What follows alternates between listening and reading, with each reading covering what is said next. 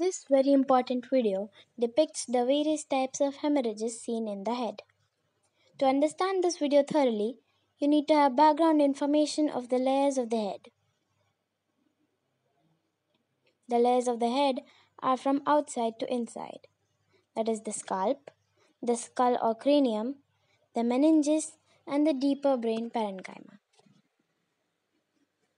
The scalp has further layers best remembered by the mnemonic scalp, that is S, that is for skin, C for connective tissue,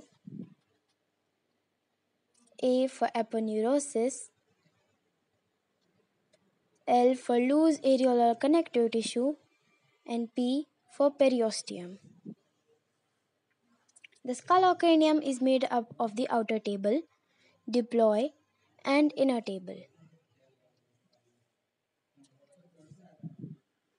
Meninges and the deeper brain parenchyma has three membranous coverings called meninges that lay between the bony skull and actual brain tissue. These membranes are called dura mater, arachnoid mater, and pi mater.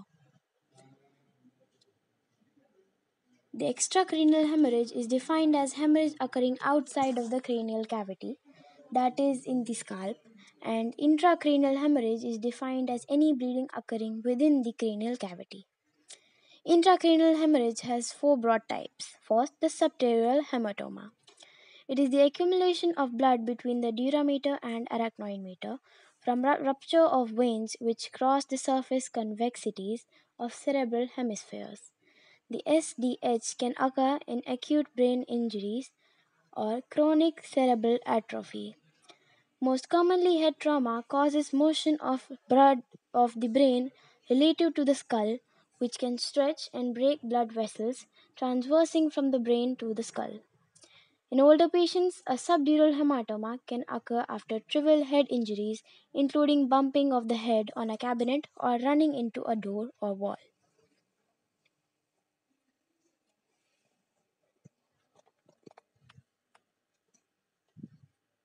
Next, the epidural hematoma. It is most commonly seen in non-penetrating head injuries in which blood accumulates between the skull bone and dura mater. In 90% of cases, bleeding is from laceration of a branch of the middle meningeal artery, often associated with fracture of the temporal region of the skull. With arterial bleeding, the hematoma expands rapidly and symptoms appear in hours. Venous epidural hematomas are common in pediatric patients. The classic presentation, though seen only in 20% of cases, is a loss of consciousness after the injury, followed by a lucid interval, then neurologic deterioration.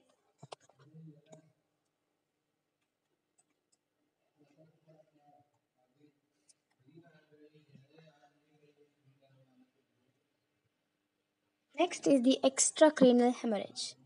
It is seen outside the cranial activity in the scalp due to emissary vein rupture. You can visualize in this case the clotting has happened between the aponeurosis and the loose areolar tissue.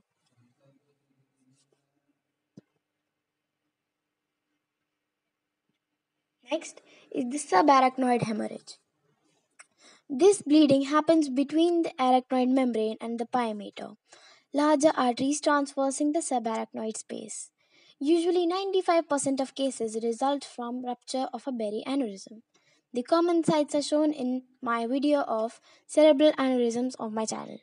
Cerebrospinal fluid is blood stained in subarachnoid hemorrhage. A thunderclap headache, sudden severe headache, or worst headache of life is the classic presentation and rapidly losing consciousness.